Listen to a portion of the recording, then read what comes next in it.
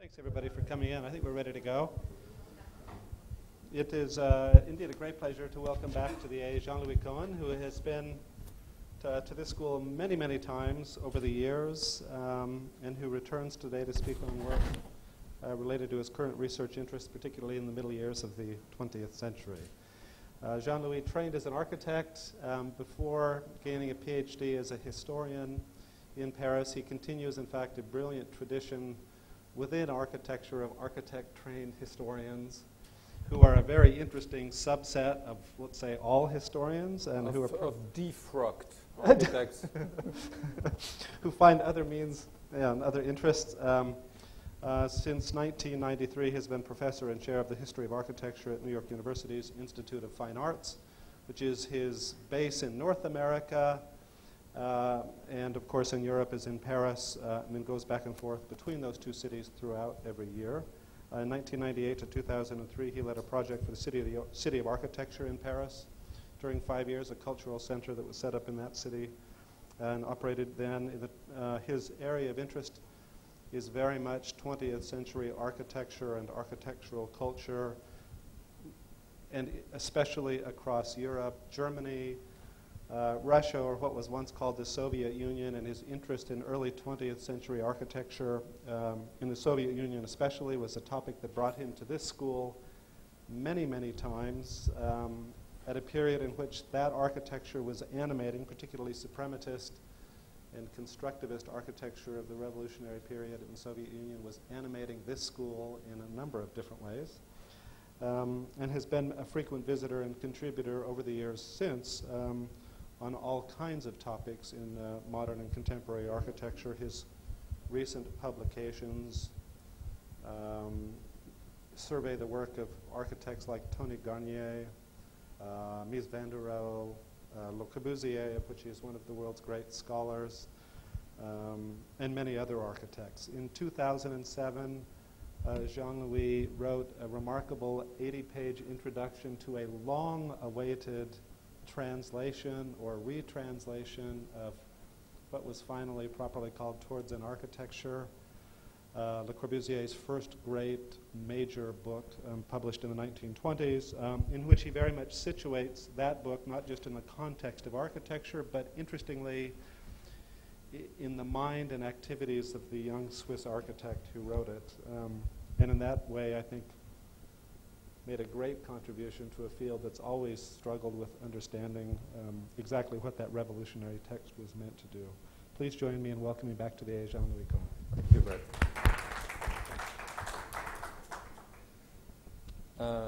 Does the mic work? Yes.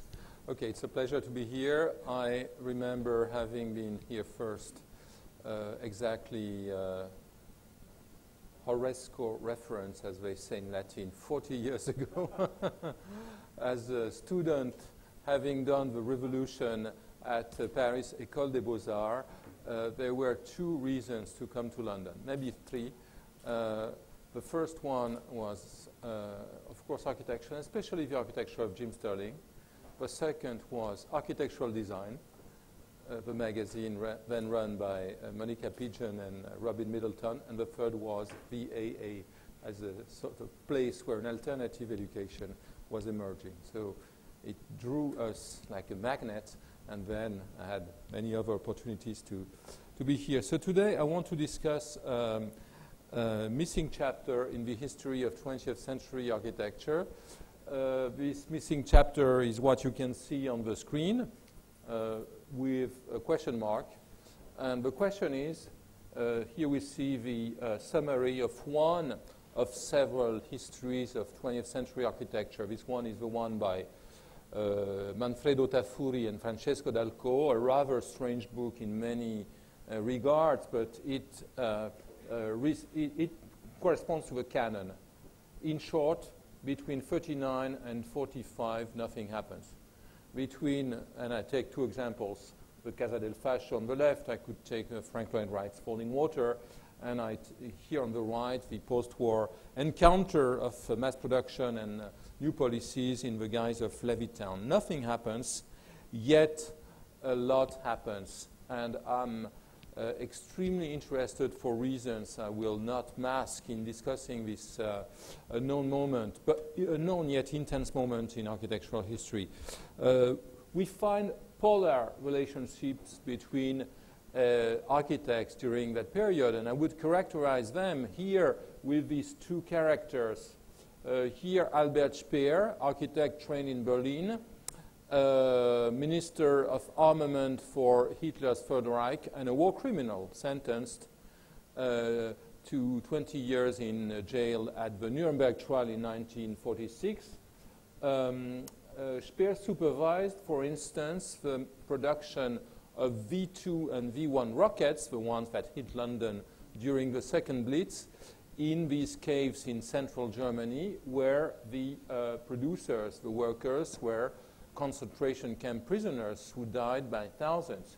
On the right, we see one of Speer's direct victims, in a way, another architect, Szymon Circus, who was one of the founders of the Polish group of the International Congresses of Modern Architecture, was in the resistance, was arrested, and became a prisoner in Auschwitz, in a concentration camp. It was working for the war effort led by this other architect, Albert Speer. So beyond these two extreme destinies, and we'll return to some architectural destinies, I'm extremely interested in what war has meant for architecture, what has been the effect of the war conditions and of war culture on architecture at a key moment in the encounter of what I would call the cultural strategies of modernism and the state-led strategies of modernization. My personal relationship with this topic is a direct one. I was born after the war, and I won't bore you today with biographical details, but just one interesting aspect is what you see here. These two images give you an idea of where my parents were during the war. On the left, this is an air view of Auschwitz, the concentration camp in Higher Silesia in Poland. My mother was there and spent more than 2 years in Auschwitz. And by the way, worked, since the Nazis were using all the resources and all the forces, she worked since she had studied chemistry, in a chemical lab which was using the plants grown in the greenhouse produced by Szymon Circus as a prisoner to grow plants with which the Nazis tried to produce artificial rubber. Okay, so my mom works in a lab in Auschwitz, and we saved her life and made, and it's the reason why I'm here today, because it was a heated building. And on the right, this is a poster of the Vichy regime against the French resistance. My dad was in the French left-wing underground, where he remained for 4 years. So this is the story, and it gives, in a way, working on this period for me is a sort of reconciliation between architecture, history, and these personal episodes. A last personal touch. As a kid, one of my favorite readings was an amazing cartoon book called The Beast is Dead, World War Among the Animals. Well, it was a fabulous discussion of the war, and you see on the right, every nation was represented by particular animals. So, of course, the Germans were wolves, the Americans were bisons, the Russians were bears, the Brits were dogs, and the Japanese were monkeys. So, with a certain basic elementary races, this story was for me a fabulous book of stories. Hence, the question emerges, what were the architects doing during the war? And it's not an easy task to answer the question. Archives are missing. Certainly in the archive of Pierluigi Nervi, for instance, the Italian engineer who is a maniac, recording every move in his life, keeping all the laundry notes and the subway tickets and all the postcards, nothing about what happens between 43 and 45, nothing. In the archives of German architects, the same story. So one has to work a lot to understand not exactly what the masters whom we see here on this cover of the Italian magazine were doing, but to understand what other very meaningful architects were doing during that time. So here we see a series of well-known characters: Erich Mendelssohn, Alvar Aalto, Frank Lloyd Wright. Here, Erik Gunnar Asplund, who was Swedish and died early, so was not part of the story. Le Corbusier, who was very active. Walter Gropius, Mies van der Rohe, who started building in Chicago only at IIT, only because IIT was a key part of the American war effort, and Richard Neutra, who also was active for wartime programs. So all these architects, in fact, had an intense activity of one kind or another. And beyond them, you find a group of very many architects who were really engaged deeply in all these stories. Here, Speer, again, minister of the Reich, organizing wartime production and working in and also working on the reconstruction of Germany. Here, people who worked with him and who had a brilliant career after the war in Western Germany. Herbert Rimpel. Rimpel is not a concept, but Rimpel was the Nazi SOM, or the Nazi Albert Kahn building. He had a multinational firm during the war with hundreds of architects working for him in Prague, or in occupied Prague or Paris. And Rimpel there is still no monograph on this guy. Konstantin Guccio, who was the architect of Hamburg. Tams, who was the main collaborator of Speer and who became the head planner of Düsseldorf. Then we find on the other side people who had interesting destinies. Antonin Raymond, the Czech architect who had worked with Frank Lloyd Wright in Japan, also active, as we'll see, for wartime projects. Dan Kiley, the great US landscape architect who worked for the Military Corps of Engineers. Laszlo Moholy-Nagy, the Bauhaus Meister who taught camouflage at the Chicago Institute of Design. Bertolt Lubetkin, who designed before the war air raid protection shelter. Konrad Waxman, who worked on sophisticated prefabrication system. The Imses, who developed plywood structures. And, of course, architects who were among the war's victims. There were many architects who were fighting and got killed, others who were arrested and died in the camps, like Giuseppe Pagano here, a great figure of Italian rationalism and the director of Casablanca. He died in Mauthausen, while Terragni, who was a convinced fascist and never stopped to be one, died after returning from the German front, and we've seen already our friend Circus.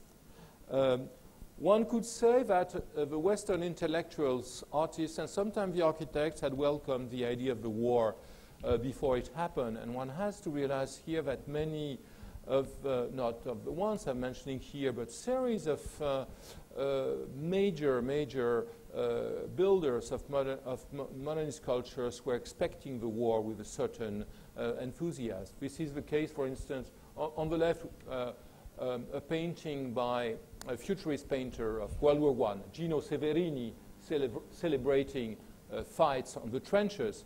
But if we hear the founder or read the founder of Italian futurism, Filippo Tommaso Marinetti, he celebrates the beauty of the war at the time of Mussolini's invasion of Ethiopia. And I quote here Marinetti: "War is beautiful because it combines the gunfire, the cannonades, the ceasefire, the sense, and the stench of putrefaction into a symphony. War is beautiful because it creates new architecture, like that of the big tanks, the geometrical formation flights, the smoke spirals from burning villages, and many others." And here what we see on the right is precisely, corresponds precisely to what Marinetti writes in 1937. It's a photograph published by Le Corbusier in his book Aircraft, published in London in 1935, where he precisely rhapsodize over the beauty of airplanes flying and dogfights in the air. So there was a sort of aesthetic expectation of the war, and at the same time, architects engaged in a politically conscious and well aware of the threat of Nazism and fascism. World War II also touches architecture because it's a war against the cities and a war in the cities. And here I want to make a very important, very clear point. World War II is the first war in which there is no longer a distinction between front and rear. It had started slightly in World War I, but World War II is a war in which airplanes allow for strikes hundreds of miles away from the front line. And this, of course, completely changes the engagement of cities and territories. Here we see on the left a city where a battle took place, Stalingrad in Russia, probably the biggest urban battle and one of the largest of the war, and on the right, Dresden, after the English-American raids of April 1943. The French writer André Mauroy, and I will not bore you with quotes, but this one is an interesting one, wrote in the 30s, the next war will be so awful that all the ones who have experienced this war, he puts this quote in the mouth of an English officer during World War I. And this English officer, Colonel Bramble, says, the next war will be so awful that all the ones who have resisted to this one will remember, who have experienced this one, will remember it with regret. So that World War I will be regretted. Cities in the rear will be entirely destroyed by air attacks. This is what happened. So architects were engaged in a fairly new type of warfare which dealt directly with cities and in cities. What do I mean when I'm discussing the war? And here I want to be rather clear. The story begins, in fact, in Spain. And I would take as a first marker for my narrative tonight the bombing of Guernica in Spain, best remembered because of Picasso's massive painting exhibited at the Paris Fair of '37 and then brought to MoMA in New York before returning to Spain after Franco's death. And the war ends, of course, with another blow to a city, with the atomic bombing of Hiroshima and Nagasaki in the summer of 1945. So the war starts with cities and ends with cities. At the same time, and this is the last general consideration, there have been many wars since World War II, and there are still some wars being fought today. This one was unquestionably and remains, if a notion can be accepted, a just one. Humankind can be happy to have triumph over fascism and Nazism, and whereas the colonial wars fought since and a series of civilian wars have been really awful events and horror stories. This one is really has been a very important one, and one the democracies had to win. Okay, so where are the architects and where is architecture? Architecture is present in many ways during the war. It's present, of course, in the large fortification schemes which are created all over Europe. Here we see two posters or two images, one of the French Maginot Line built in the 30s, spanning 300 or 400 kilometers, an extremely sophisticated fighting machine, partly underground, partly over the ground, which was not very active as the Germans decided to go around it in 1940. On the right, an image of the Atlantic Wall, the Nazi wall spanning 3,000 kilometers, not 300, from Norway to the Spanish border. So the war saw the construction of gigantic schemes in which architects were not engaged, but in which the building industry was engaged, and this had, after the war, a massive impact on on reconstruction and the policy of low-cost housing. In the case of the French, for instance, of the French mass housing schemes after 45, the organization of the building industry and the public works industry achieved during the war allowed for the massive intervention of concrete technology, which would not have been possible otherwise. Architects sometimes deal with fortifications, and here is an amusing, if we can use the term amusing, event. On the right, you see a sketch showing you Ludwig Mies van der Rohe working on the model of his glass skyscraper in Berlin in 1922. The guy who made the sketch was an architect, Sergius Rügenberg, who stayed the office manager of Mies for 12 years. He's in particular the guy who basically designed the Barcelona pavilion. During the early times of the war, he works for the Luftwaffe and designs the bunker, this sort of rather beautiful and abstract bunker on the left. I'm not here to make a moral judgment, and it was certainly better for a rather still young architect to be working in a Luftwaffe drafting office with tea served at 5 every day than being in Stalingrad.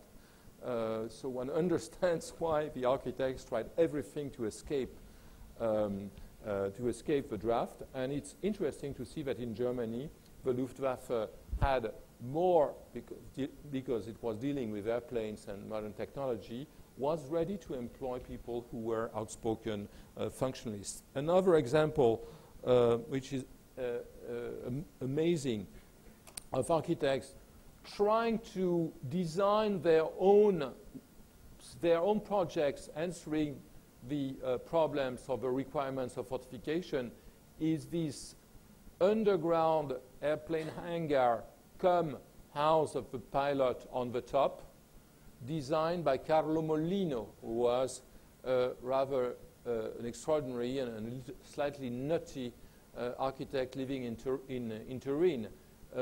I think that the inspiration comes from the House of Tomorrow built at the Chicago World Fair of 1933 by George Keck, the idea of the direct superimposition of the house and the airplane. But maybe there are other positions. Anyway, you see the airplane coming out from this sort of tunnel on top of which the house is located.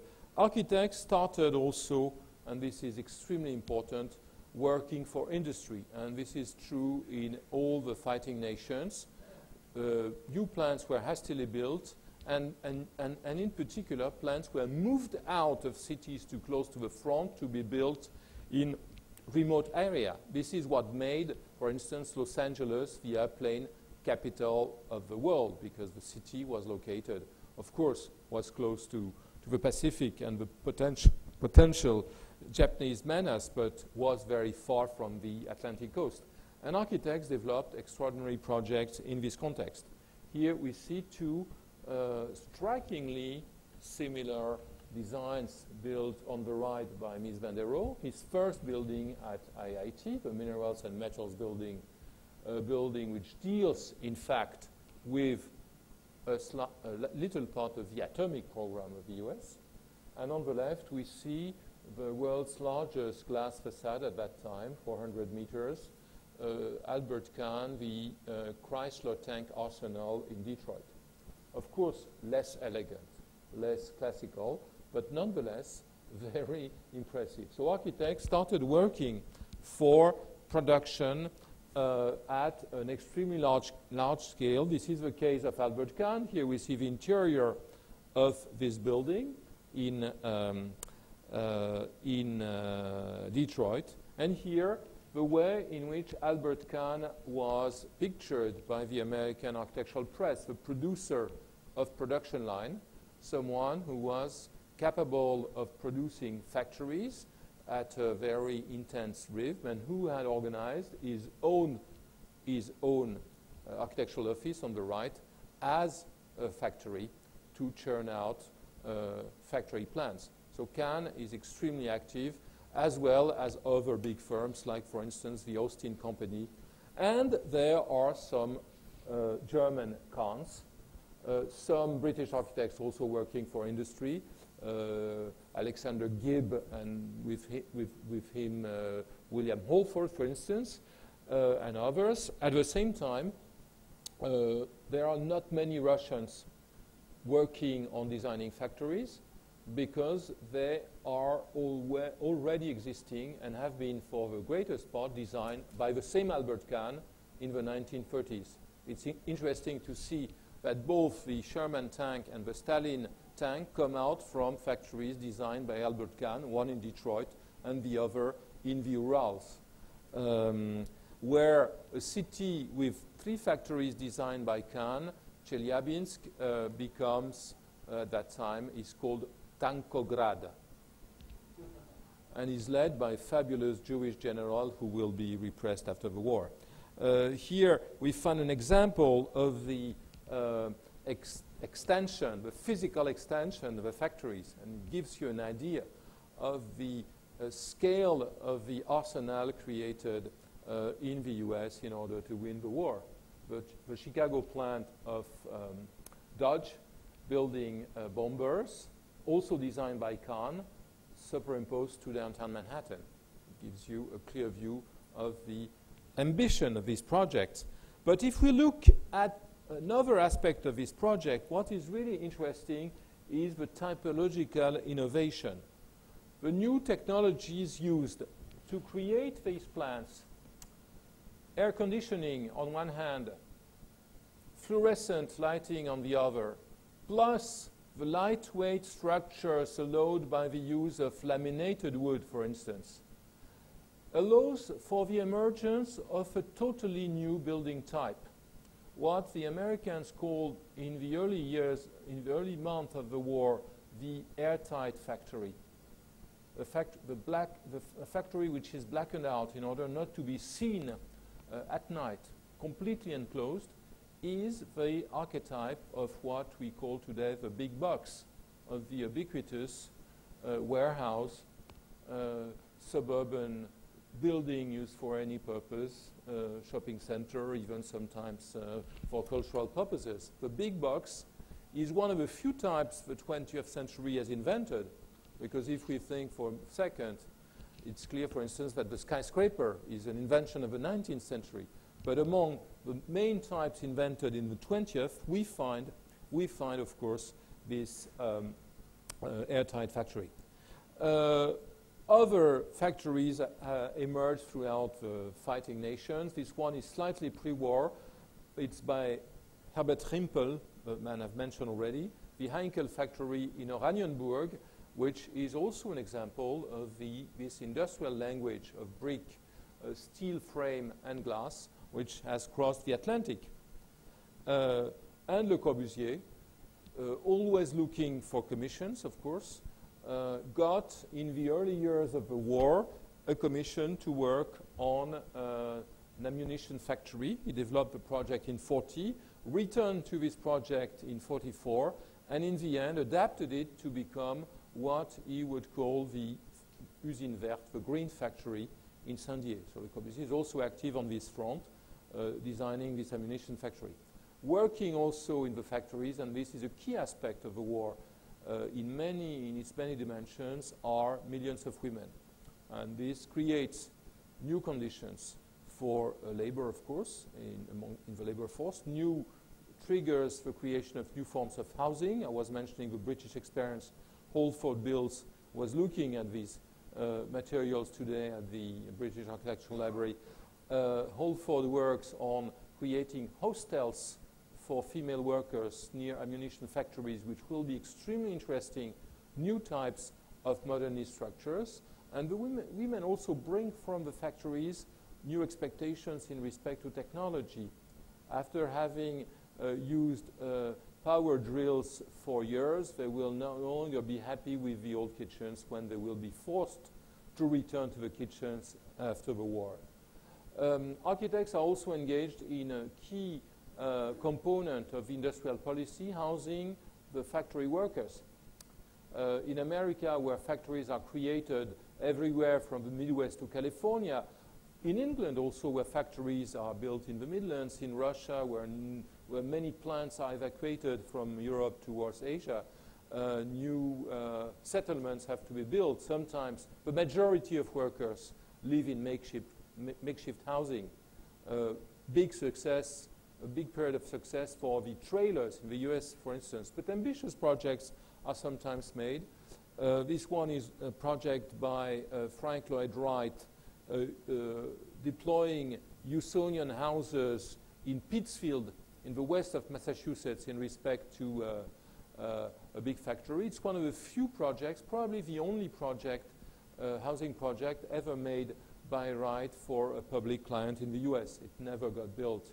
Here we see the Los Angeles situation, where the development is drawing from Greg Heiser's analysis of post-war Los Angeles, and shows us the distribution of the main airplane factories and their location in respect, and the creation of large-size industrialized housing estates. Here we see what has now become the LAX airport, and we see the Westchester development on the north of LAX, which is directly related to, which is totally meant to house the workforce of the factories. Here we see modernist architects engaged for the first time in large-scale housing projects. Don't forget that in the US, in the 20s and 30s, and also in the programs of the New Deal, while the plans, the plans of these estates were based on the modernized Garden City ideal, as expressed, for instance, in Radburn, the buildings were very conservative. Here, for the first time, modernist structures are integrated in these plans. This is the huge settlement built by Richard Nurschwa in San Pedro, south of New York, south of Los Angeles, called Channel Heights, which is made of wooden prefab units. Here we see other examples. Channel Heights by Nurschwa. We see the detail of one of these duplex houses, semi-detached houses, one would say, in London.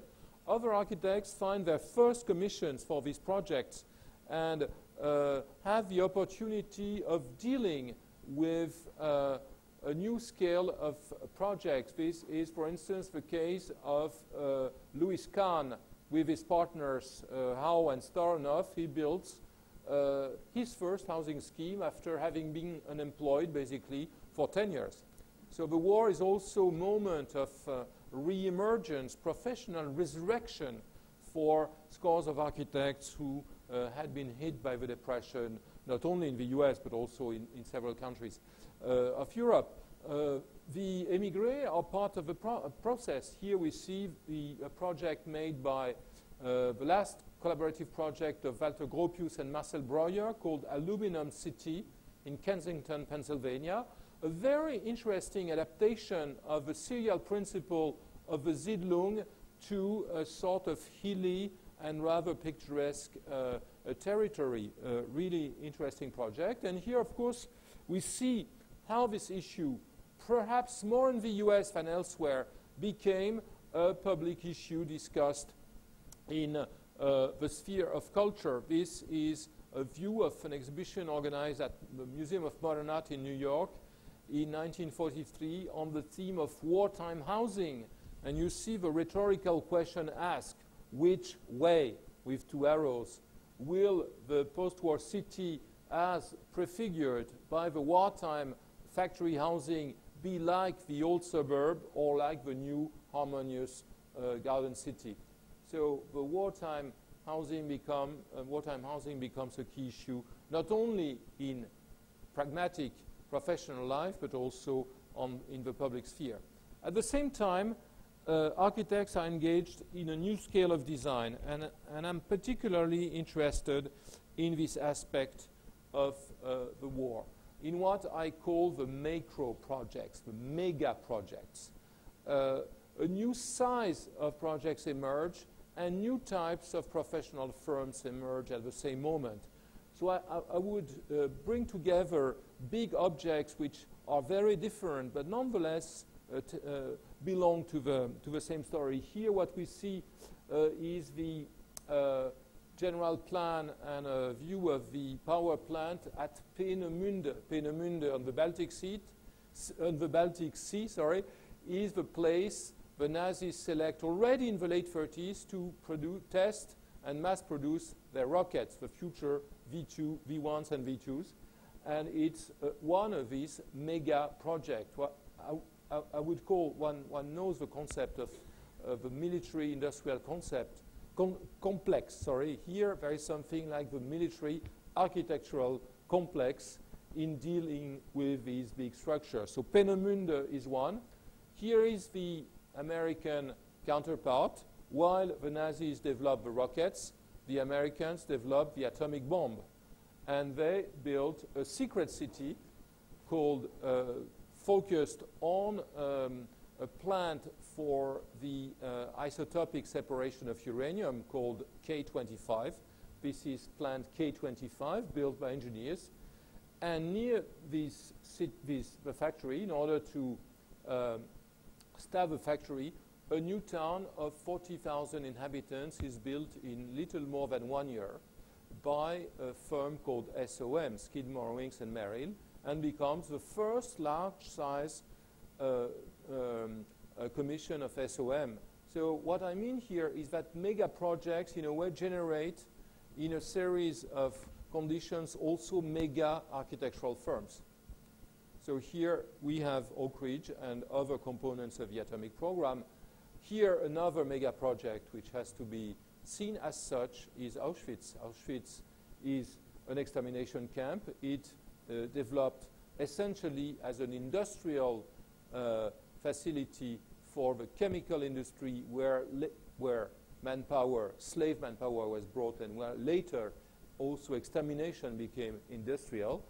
Auschwitz was not done by directly by the military or the SS. The SS and the military needed people to design and build and control construction and check the estimates and the quantities and organize tenders between firms. In short, they needed architects.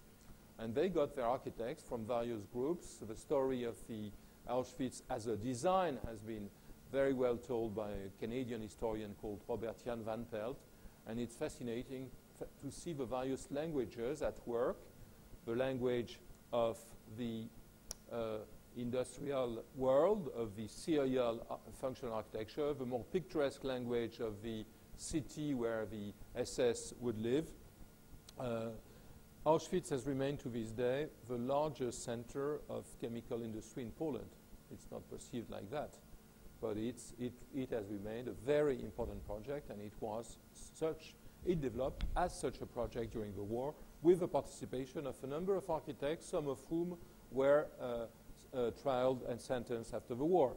And also the fourth mega project, I'm focusing on 4 here, is the largest office building in the world, 32,000 clerical workers. The Pentagon built for the Department of War in Washington, D.C.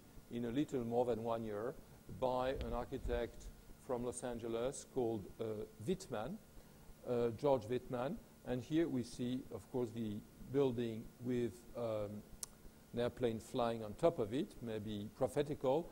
And here an earlier project with a tower building which was dropped, not because of the fear of the airplane hitting it, but because of the limits on the use of steel, even in military buildings, and the Pentagon was built as essentially a concrete structure.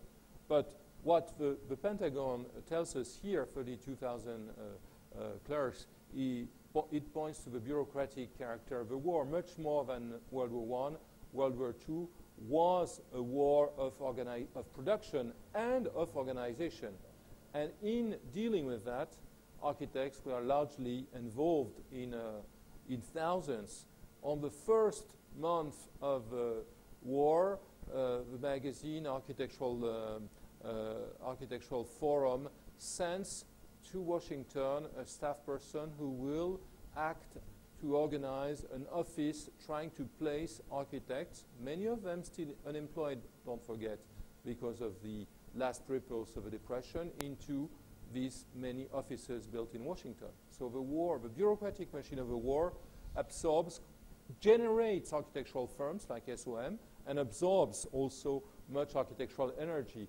Here we see this image in the Architectural Forum showing the architects rushing to Washington to find work in an office dealing with the war effort. And you see also this amazing view of the mall in Washington, totally, the Pentagon is somewhere there, and we see the mall totally lined with office buildings.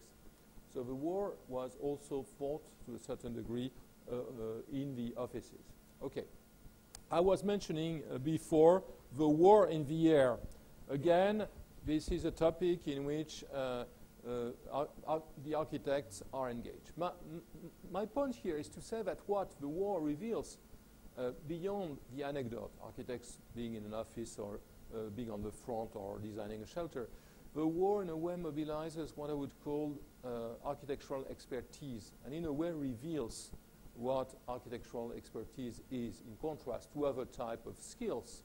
So the war capitalizes on visual skills, on organization skill, on technological skills, on design skills of all sorts, and in many ways. Here we see the prophetic book of Vautier, a French military, on the air danger and the future of the city, 1930.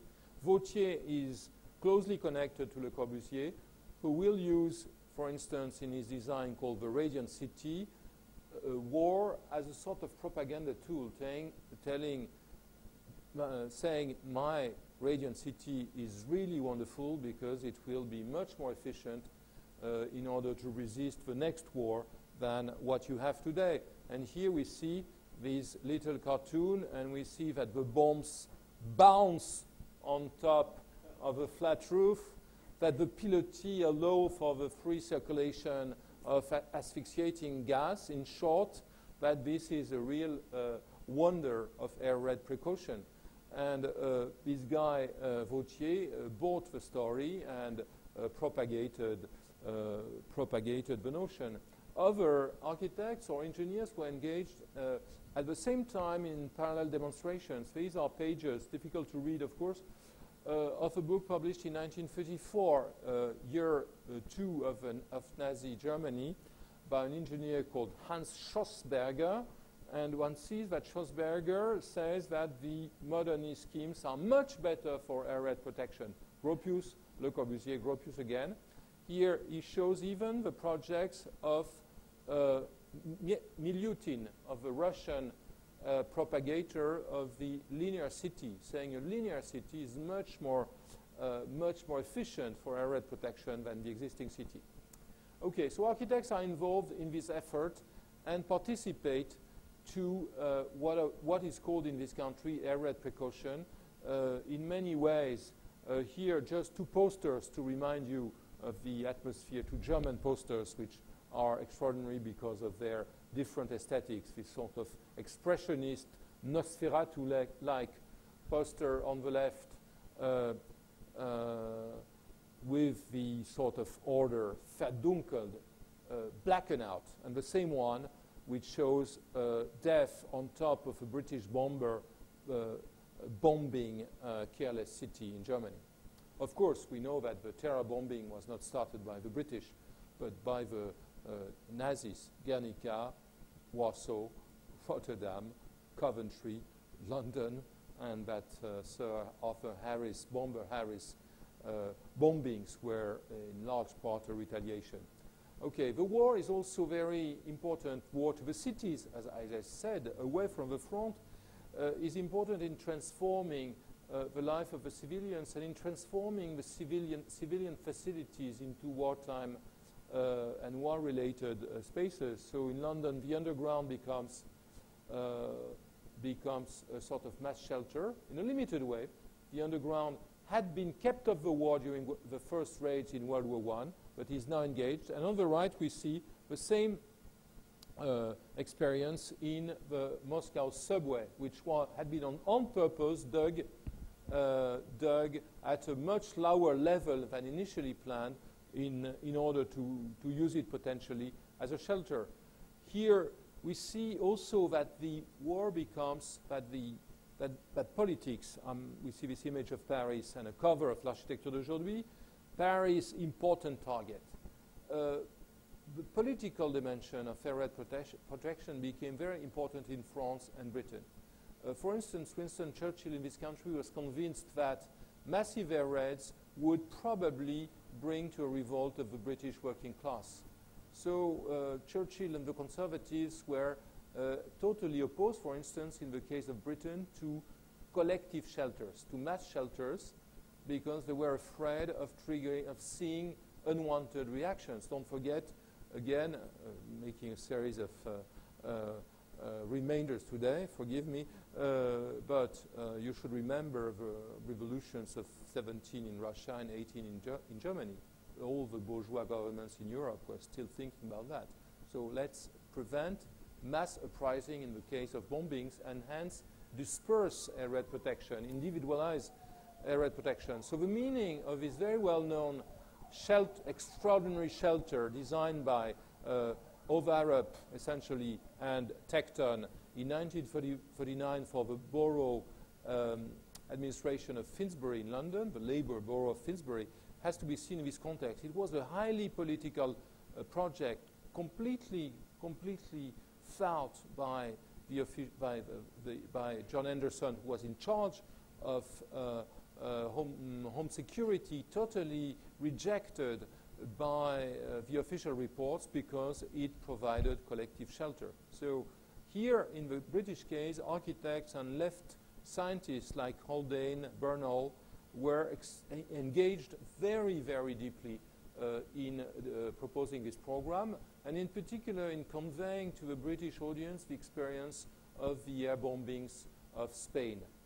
Francis Skinner, who was a member of Tecton, had been in Barcelona to study the effects of bombing of the Nazi or Italian bombings during the Spanish Civil War.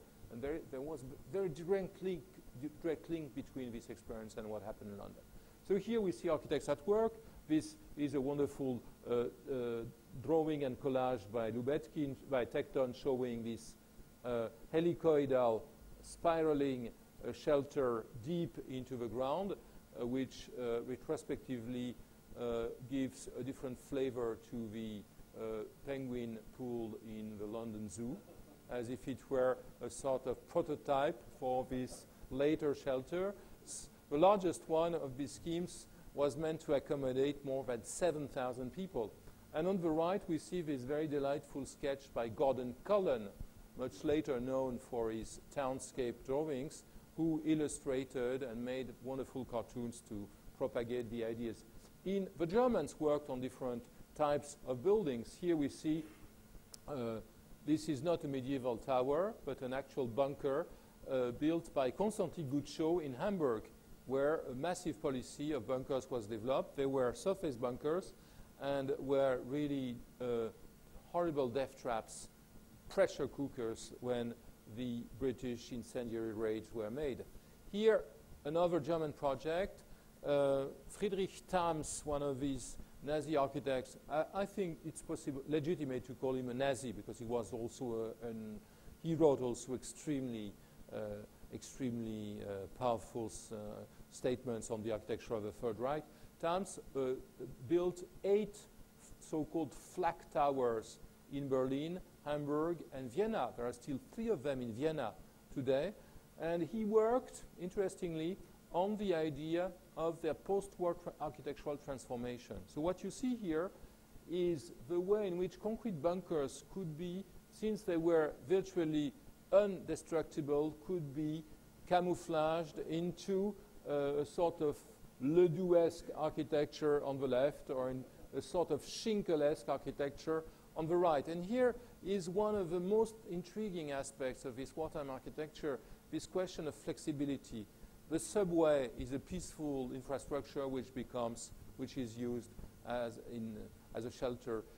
Housing is used as barracks, and buildings and cities are used as battlefields. At the same time, you have military objects which are meant to have a later civilian life. The most bizarre area in which architects are involved requires and mobilizes their visual skills. It's the area of camouflage.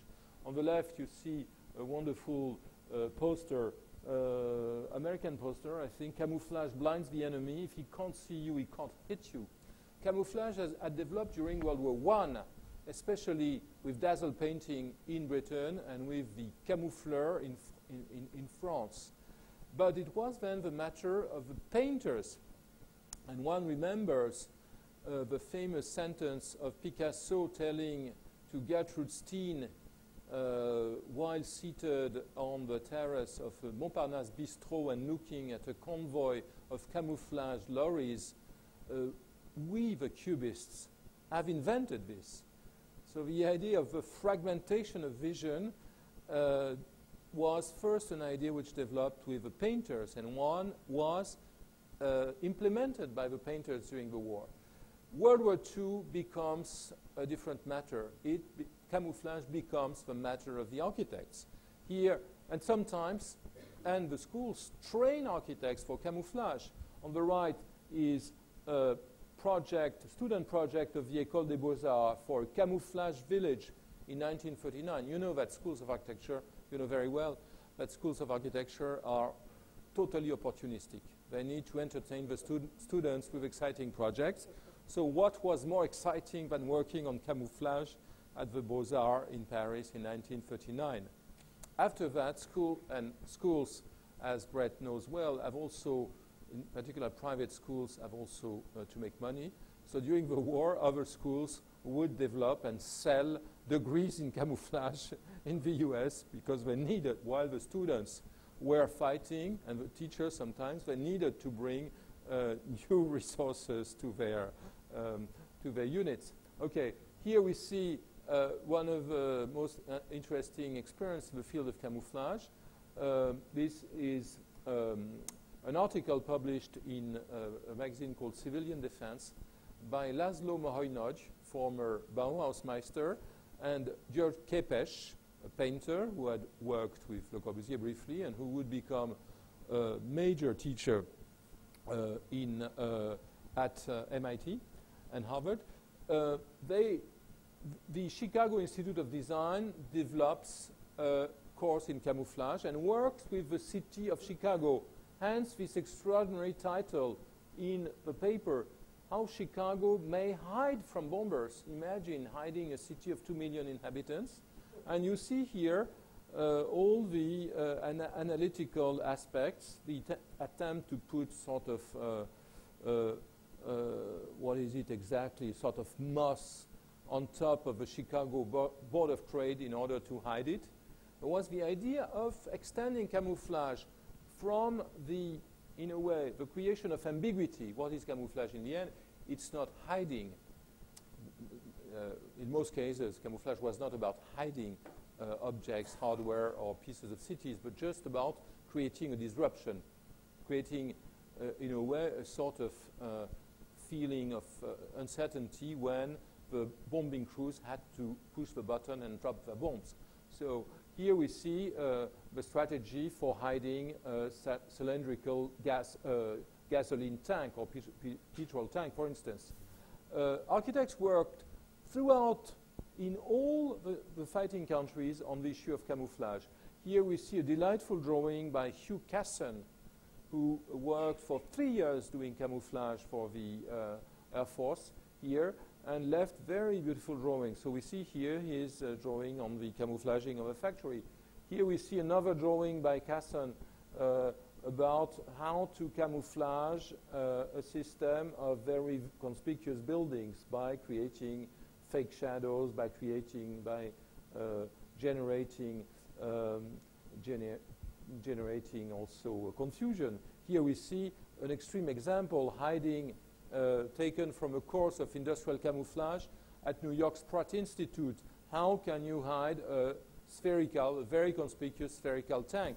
Here the architect is a guy called Konrad Wittmann, another Wittmann, who was coming from Germany and worked like Moholy-Nagy and Képes knew very well research made in the field of the psychology of form, in the field of Gestalt psychology. Here we see a Russian example to show you that I'm not leaving Russia aside. It's the camouflaging of the Smolny convent in Petersburg by an architect called Baranov. And here is the origin of the craziest schemes of all. A project of World War I, which was started and never completely finished, for the creation of a fake Paris. What is the idea? So it's illusion at urban scale. Paris is here in order to deflect the German Zeppelins trying to bomb Paris. Paris was meant to be put into complete darkness, and a fake Paris created on a nearby loop of the Seine River. So recreating the illusion of the stations, the illusion of Place de l'Étoile, and in a way trying to lure the Zeppelins and the airplanes to another place. The project was published and was designed. It's interesting. The designer was an engineer who was a specialist in lighting, and who, because he worked on the lighting devices, who later became, his name was Jacopozzi, and he later became famous because he designed the lighting scheme of the Eiffel Tower, funded by Citroën in the mid-20s. And here we see implementation of the scheme in Hamburg, for instance. This is the plan of Hamburg before. You see the Alster, the big lake in Hamburg, the small Alster, the interior Alster before, and this is the real center of Hamburg. And you see what the Germans made actually with rafts, wood, canvas, etc. They covered the Binnenalster and recreated it away. And in particular, the most important thing was the railroad connection. The main station was optically moved 800 meters away. This didn't prevent the Brits from really annihilating Hamburg. And the Brits also were very good. There was a very famous, in this case, group of, well, there were some architects, but it was led by a magician. A team led by a magician which worked on displacing the harbor of Alexandria, Egypt, in order to deflect the Nazi bombers. Okay, war was also about other types of issues, and I'm also interested in the material aspect. War was a period in which building civilian construction stopped, and in which most building materials were reserved for the military. So new technologies emerged, and here we see a project, an interesting project of 41 by Le Corbusier called Les Maisons Murondins, a project in which Le Corbusier, the architect of concrete, works with mud bricks, rough tree trunks, and proposes alternative methods of construction. So the war was also about ingenuity, invention in the use of other types of materials, and here this was another component of what has been called the home front, and here, of course, architects were involved in many ways. If we see this, look at this American poster of 1942, we see what the home front is invited to do. The Homemaker's War Guide is planning, meals, rationing. It's transforming the housewife into a manager, conserving, the same idea, food, rubber, pots, fuel, clothing, salvaging. So it's the beginning of the culture of recycling. The early culture of sustainability, in a way, is World War II culture. Against waste, for the recycling, for an economy of materials. And the brave American citizens who were able of doing good things in this respect were given a little poster they could put on their house. This is a victory home.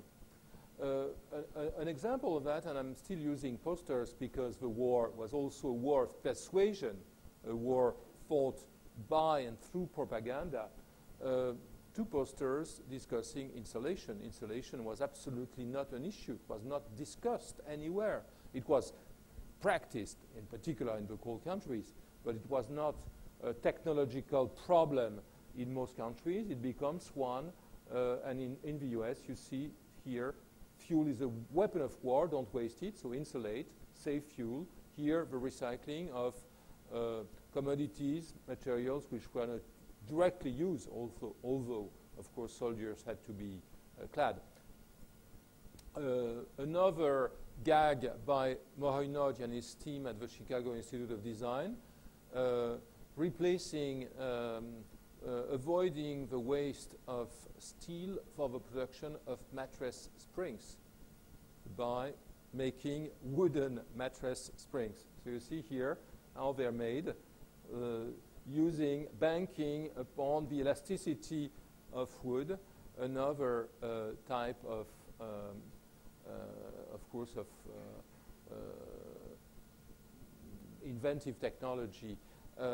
In Britain is famous for having been, and I won't show you any images, but in Britain, the idea of utility, the programs for utility furniture, utility clothing, utility hardware, and china and silver in the domestic environment was an extremely important one, and through which the entire production of domestic goods for the British wartime consumers was reorganized. And it lasted until 1952 and has had a major impact in transforming the British, the taste of the British masses. Of course, new materials come of age, or materials which were used in a sort of very piecemeal manner like plywood come of age. Here we see the IMSs with a wooden glider nose, which is based on the interesting encounter of low-tech and high-tech. Low-tech is, of course, wood, but high-tech is the press in order to give shape to this assembly. And most important, the glue, the new phenol-based glues, which will allow for a completely new use of the wood. The emergence of laminated wood and its many uses, it's due to the chemical industry. Okay. At the same, I've mentioned, and I'm trying not to be too long, but as you hear, I could be very lyrical.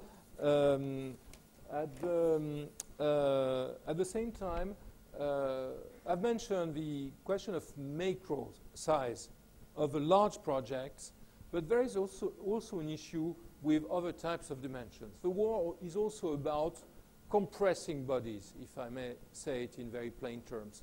Compressing bodies into barracks, into hospitals, into trenches, into bunkers, into shelters. And this culture of, and it requires a good knowledge of measurements and basically an ergonomical strategy. And one of the most active of these promoters of a new type of thinking about dimensions is a guy called Ernst Neufert. Ernst Neufert published in 1936 the world's bestseller in terms of architectural books. This book has sold 500,000 copies in 42 languages. Neufert had been trained by Gropius and had, in 1925, had been the site architect, the supervising architect for the Bauhaus in Dessau. Later, he was a lefty and he had to leave teaching. In the mid-30s, he gets instant fame with his book and becomes, in the late 30s, one of the main collaborators of Albert Speer and works for Albert Speer on the war effort, the coordination of the war effort. Here we see the plates of Neufert's book. On the left, plates on air raid protection in trenches, etc. So Neufert was totally aware of these issues in 1936. And on the right, we see these amazing ways of measuring how much space walking men occupy, reading men occupy, compressed men in an environment, undefined environment occupy. Neufert will develop, after his first book of 1936, a second book, which was never published outside of Germany. The first one was called the Lectures on Design in German, Bau- and Entwurfslehre. It's basically a course, a design course. The second one was called A Course in the Ordering of Buildings. and proposed a totally new system of measurements and proportions for the entire German building industry. The complete standardization of bricks, which were very diverse, and the use of a particular module of 12.5 centimeters in order to produce all the buildings the war industries required. 12.5, it means that for 1 meter you get 8 modules. And this was a rather clever way of redefining the proportions of all the structures. Neufert himself had some humor, and in a vignette of his book one finds this image of a Greek temple remeasured after the new norm.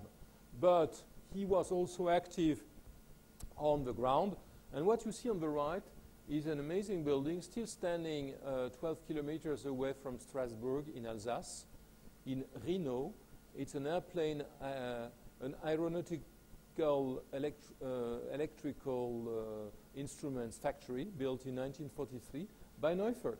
And you see that the building is a totally rational one. Again, it's in a very decrepit state today, still traces of camouflage painting on one corner, and it shows you this idea that the German Reich could totally, what I would say, impose a new module and a new system of measurements upon all of European production.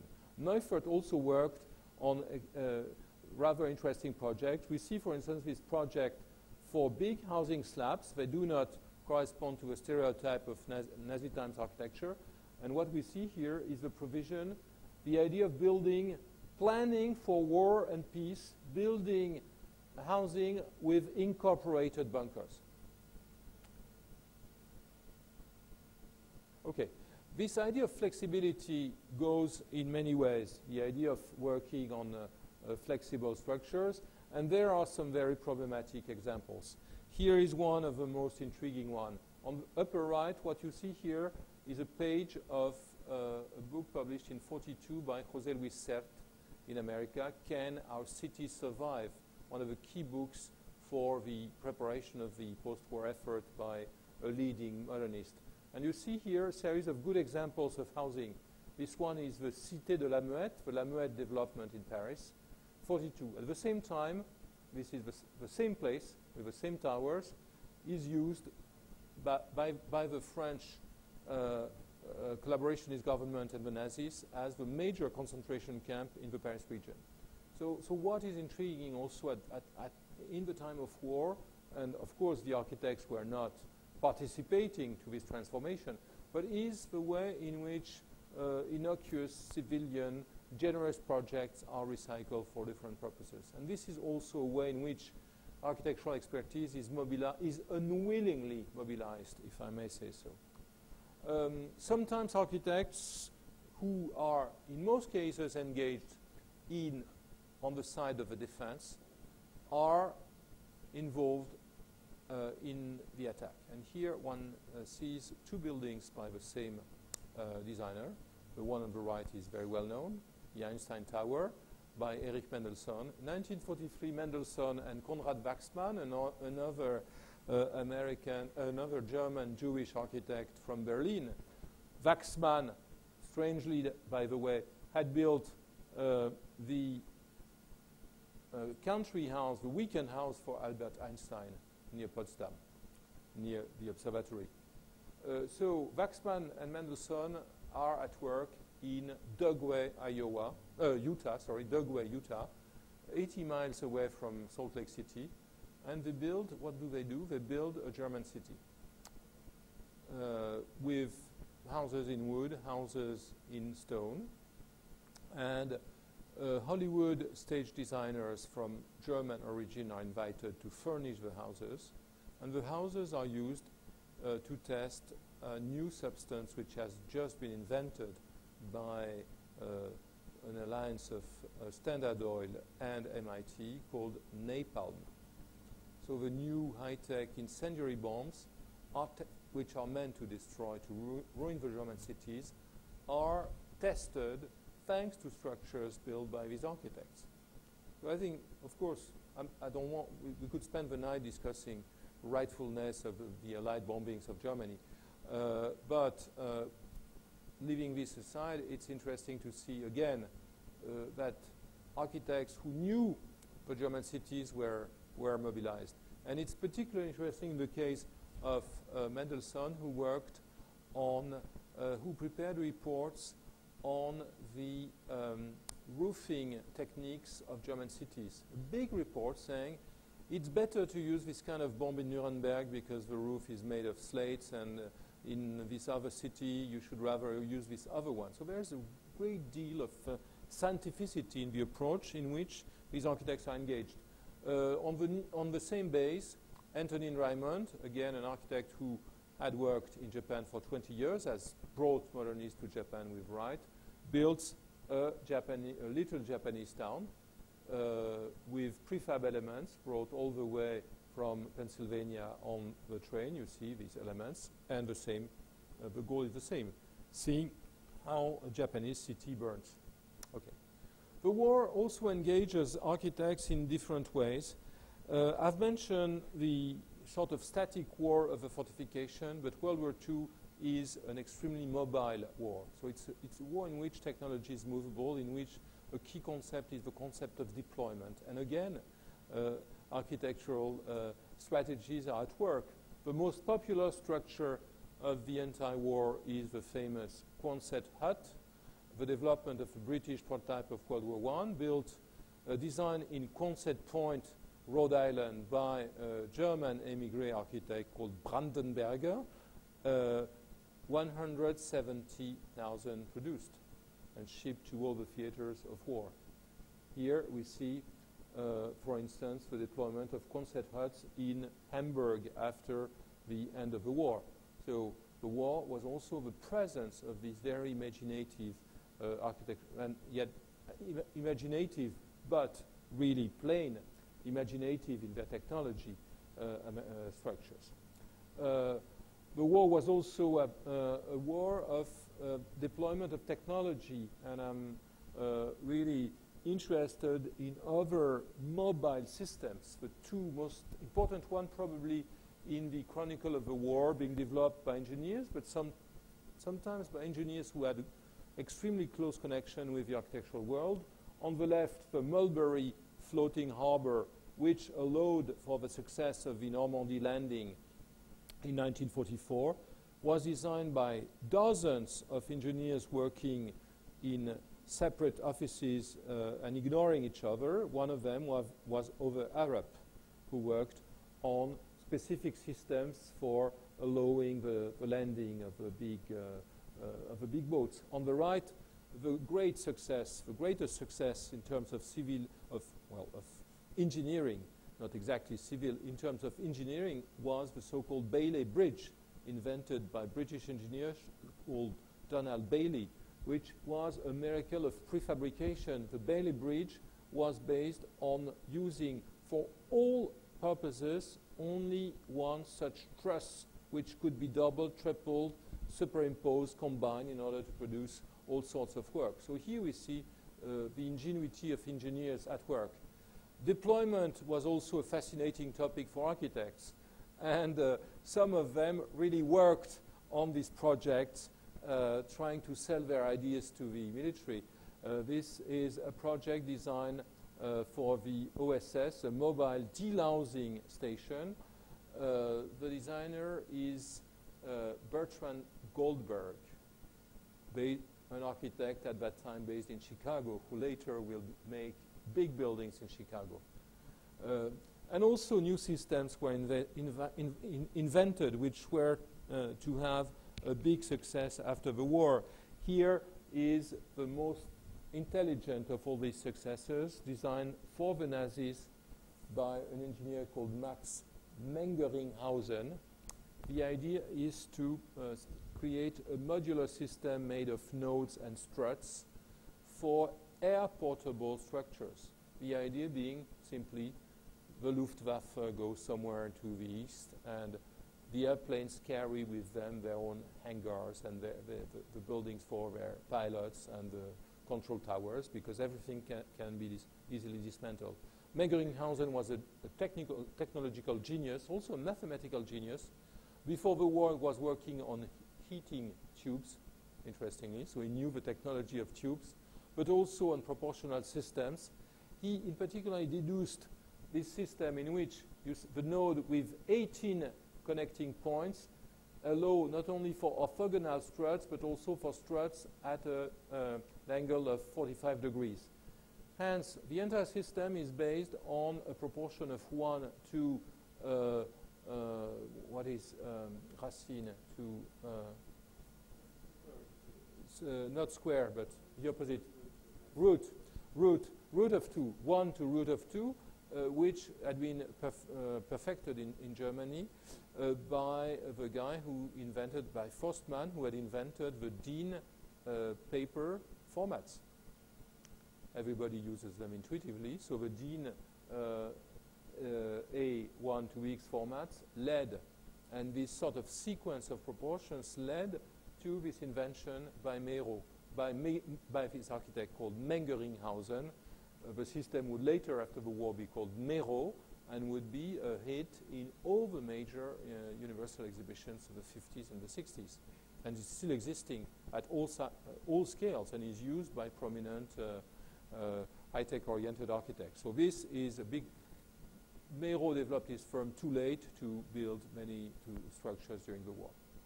Of course, better known, at least in the Anglo-American context, is the work of Waxman, another German. So interestingly, two German designers, one working on metal and skeletal geometry, the other working on wood and the panel and a panel system.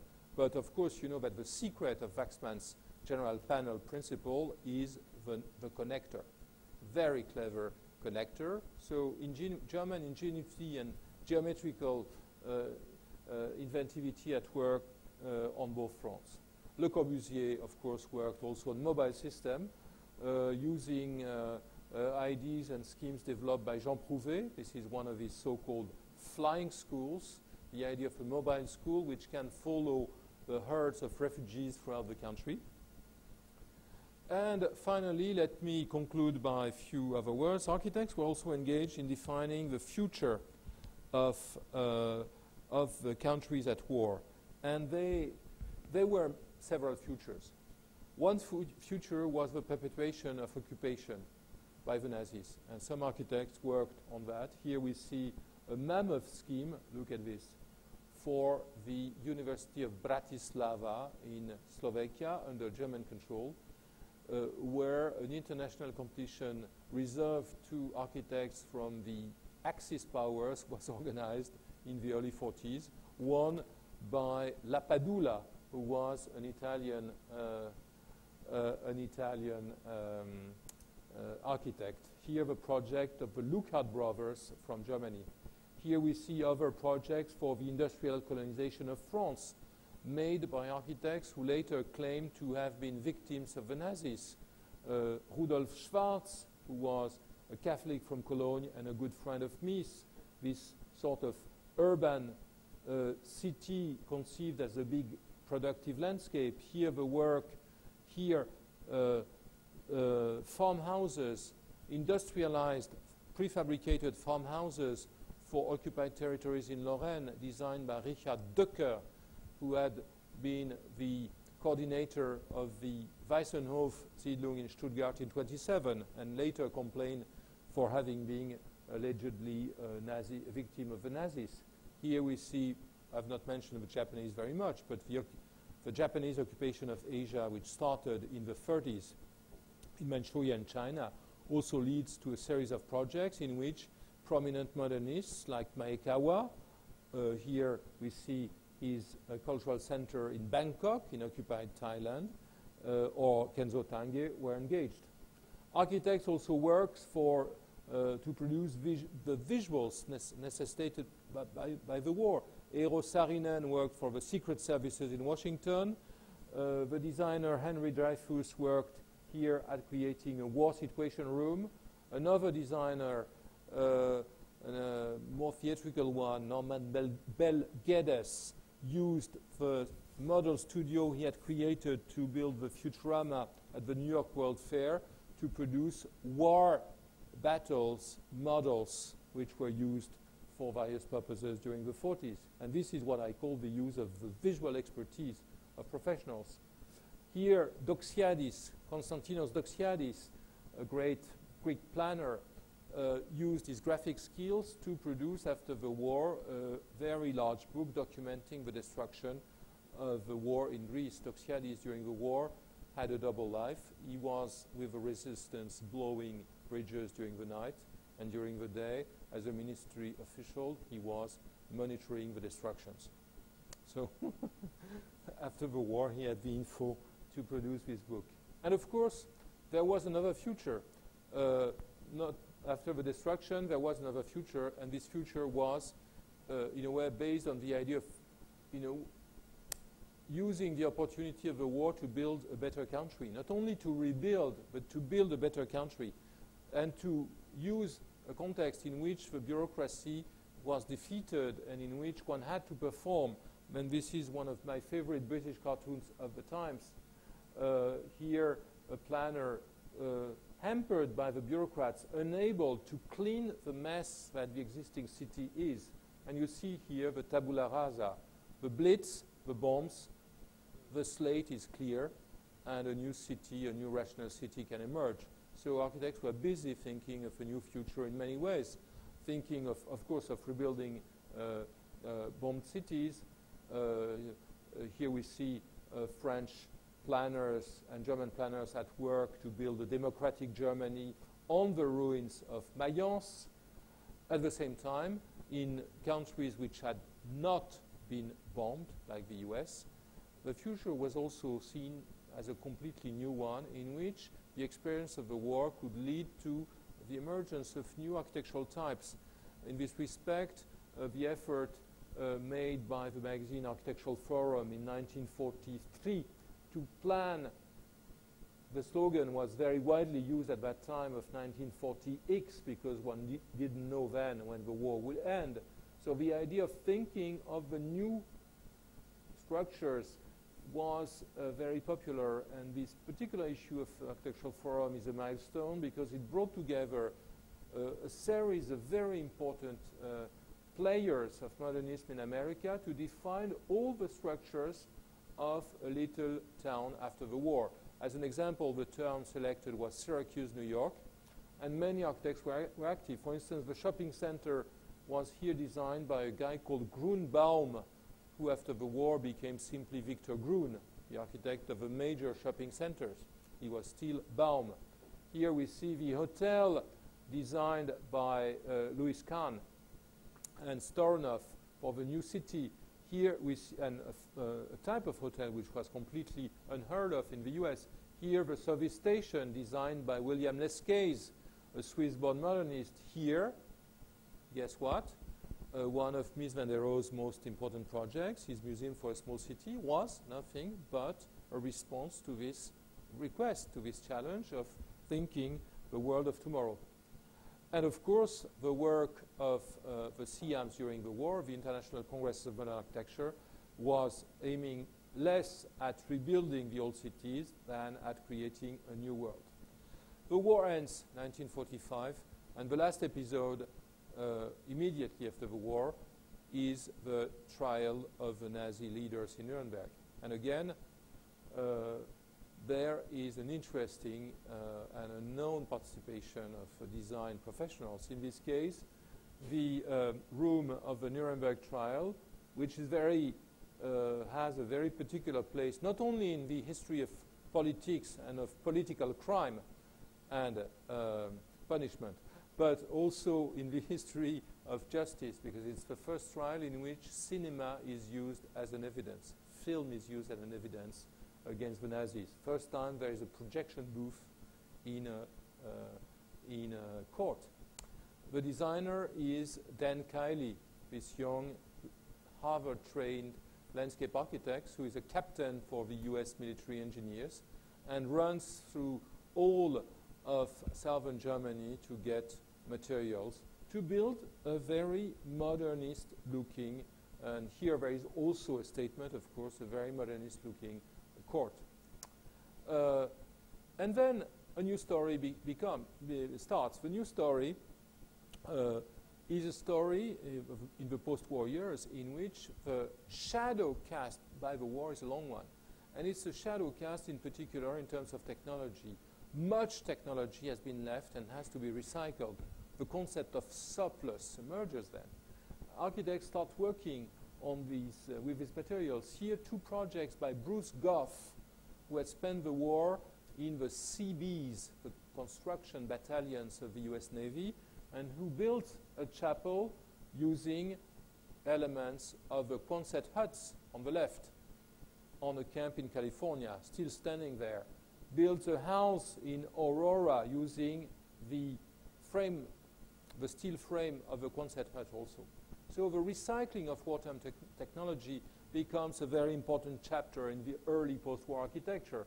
Of course, one knows very well the saga, the failure of Bucky Fuller, who dreamt of transforming the airplane factories into house factories. Failure. But here we see a famous wartime ad. The airplane helps build the house because of the use of plywood, in particular, developed by the airplane industry. Plywood, the use of plywood, the use of plastics, the use of series of technologies was made easy by the war at the condition of not looking strikingly and provocatively new. In the case of Britain, 1946, a big exhibition is organized at the Victoria and Albert Museum called Britain Can Make It.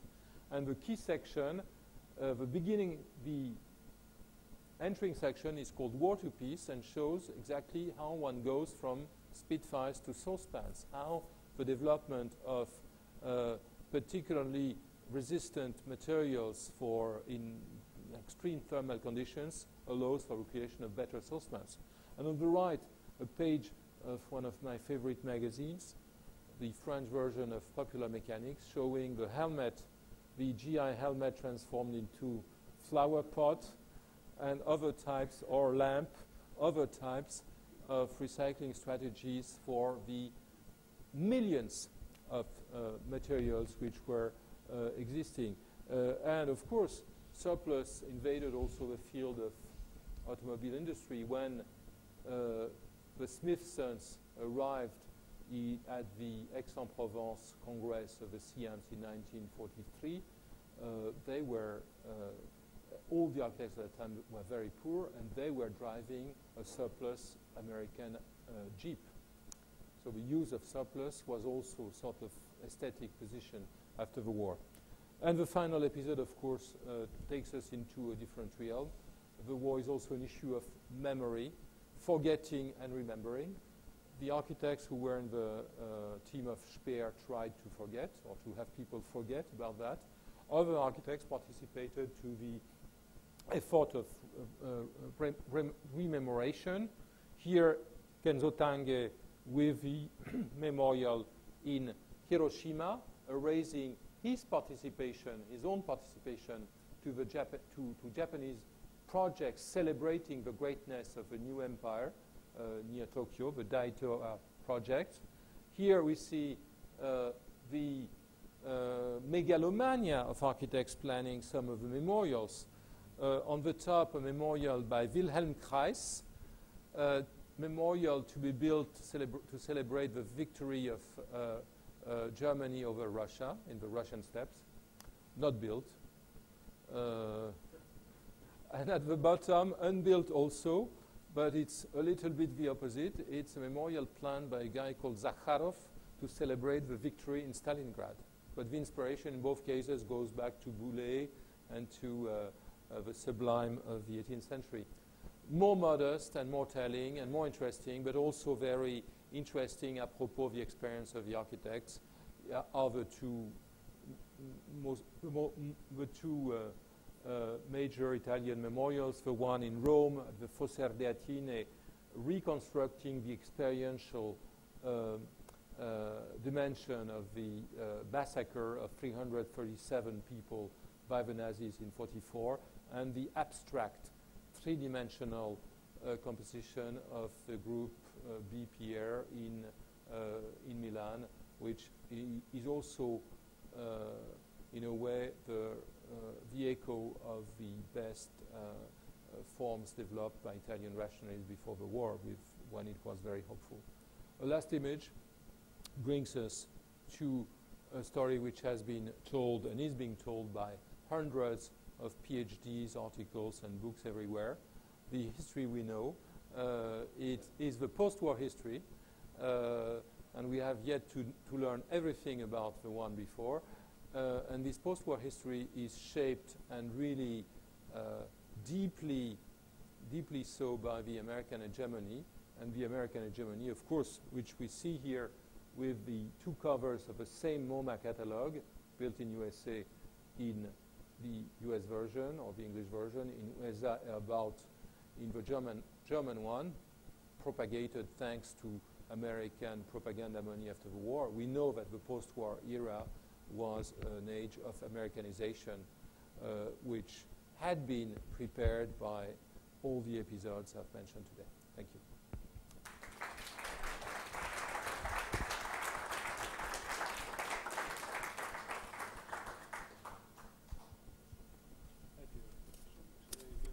Oh, yes, please. Yeah, Dave.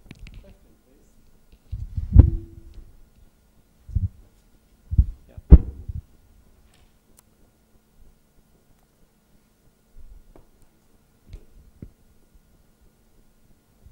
Just a short question. Very interesting lecture. Was it difficult to find out all this information? Did you have to sneak around archives? Was a lot of the stuff secret, or? Yes, I mean, there are plenty of stories. I mean, if you draw the thread, camouflage, deception, you find lots of books published in Britain in particular, and there are many military fanaticals who collect all these things, but they usually don't deal with the architectural problems. So the things that are interesting for me in this story are a little bit at the juncture of what is the history, capital H, military history, and what is the history of architecture in which these episodes are almost systematically left aside. I was looking, for instance, today at, well, if you look at the monographs on major architects, in general, these episodes are downplayed or considered as uninteresting or compromising. The Doug West story is nowhere told nowhere, and I've lived through all the letters of Mendelssohn to everybody. Don't find anything. Recently, we were talking about that. There has been a new, well, book on the biography of Ove Arup, which is a book in which there appears some elements about that. So things begin to filter out, but it is sometimes very difficult. Also because architectural magazines were very erratic during that period. I mean, if you look at the architectural review goes through a really big diet during that period. The paper is scarce. Some magazines completely stop publication. If you look at the Russian situation, the magazines stop publication, and plus censorship, plus archival secret, it's very difficult to find things outside of what has been officially presented. So there are real issues, and I've been working. I'm a sort of multitasking guy, so I'm not only doing this project currently, but I've been working on this for maybe 15 years. Yes, please. I got the impression that the images that you put up suggest two almost opposite tendencies. One towards flexibility and lightweight, adaptability, mobility, and this is heading towards a kind of total fantasy of flexibility, which goes towards high-tech. And the other is towards heavyweight and, of course, reinforced concrete. And my question is really to do with the second. I'm wondering, really, the extent to which the taste for béton brut after the war was possibly sort of impelled by the spectacle of hardened concrete structures. I'm thinking in my own hometown, which was the center of the chemical industry, if you looked at chemical factories before the war, they were mostly sheds and metallic towers and so on, and they were constantly changing. But during the war, there was a very big chemical factory built just across the other side of the river. It was known as the Top Secret because everybody could see it. It was the top secret factory. And it was completely concrete from one end to the other, and it took 3 years to demolish eventually. There was also a huge wheat silo in Liverpool that was completed in 1939 specifically to avoid bombing, or to not be bombed. It took them 3 years to demolish as well. And I don't know the extent to which the spectacle of all of this heavy reinforced concrete was on architects' minds in the period of brutalism. Yes, I'm looking for. No, it's certainly clear. Where there are some clear examples. One, there is currently in Paris a big show celebrating the work of Claude Parent. Parent and Virilio developed in the 60s already a great fondness for a concrete structure. Virilio had made photographs of concrete bunkers when he was a teenager, so there was an interest in that. But I was looking for a quote, but I can't find it now. It's interesting I found an amazing quote in an American architectural magazine around 41, when the new program for big factories and big production facilities was being developed. And it was an editorial piece in which the message was, with these new structures in concrete, which will be hastily built without ornamentation, probably a new aesthetic language will appear, interestingly. So it's a sort of prophetic line, and it's clear that I would put it in a different way.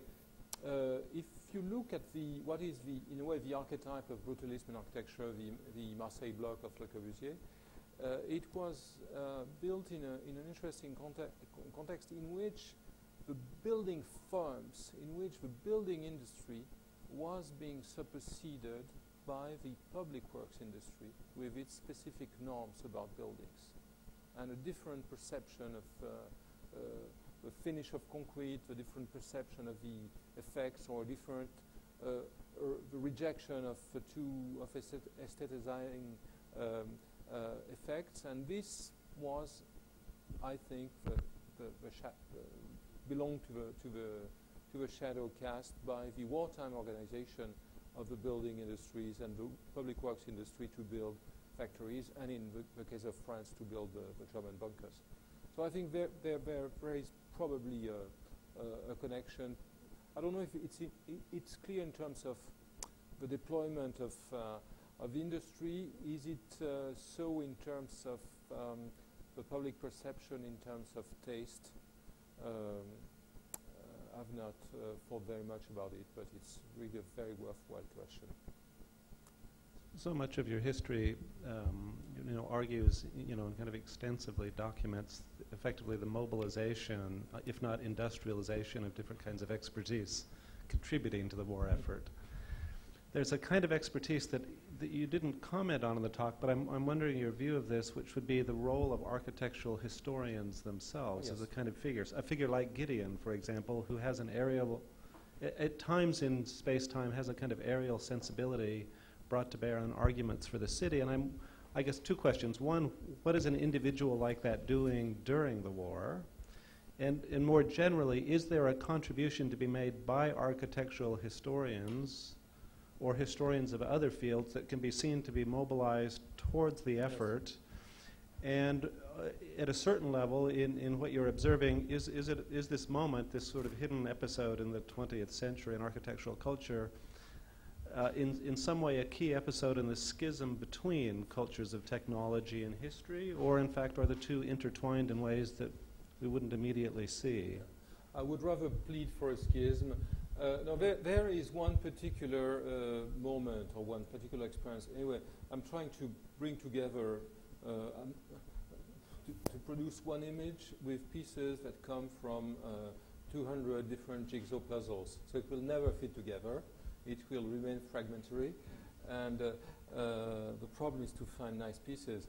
And so there is a very interesting episode in which takes place in America, in which architectural historians of a newly founded Society of Architectural Historians, which is a major academic society, are invited to participate to the work of the Roberts Commission. So the Roberts Commission is known because it operated after the Allied landing in Sicily and in Italy to monitor the state of the works of art, to protect the buildings, and then in Germany to return art which has been taken out of the museums to the museum walls, etc.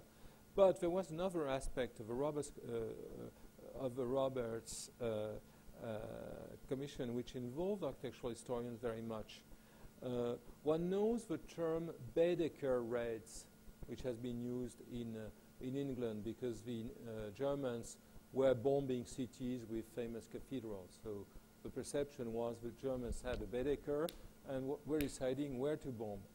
And in fact, the work of the Roberts Commission was exactly the opposite, creating lists of targets not to be hit by the bombing crews.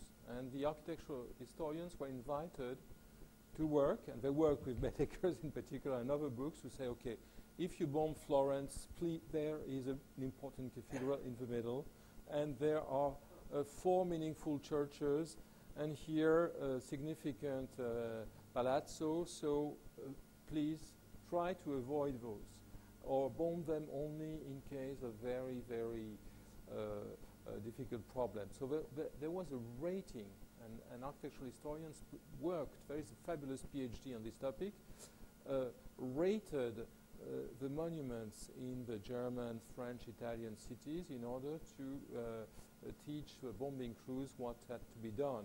So it's a sort of inverted figure, what not to bomb. And in the end, it's an amazing, what is paradoxical in a certain way, is that when you look at the post-war image of a city like Colonial, which has been bombed almost to the ground, but yet the churches, and here you perceive what is the greatness of Gothic architecture, resisting carpet bombing, you have a feeling that it's exactly the map of the Roberts Commission, because the big churches are still standing where everything in a bad shape, when everything is only rubble. But this experience of the architectural historians really trying to keep some level of protection is really a significant one. Okay, so maybe 18 months and you'll have a book. Wonderful. Thank you so much for coming. Thank you.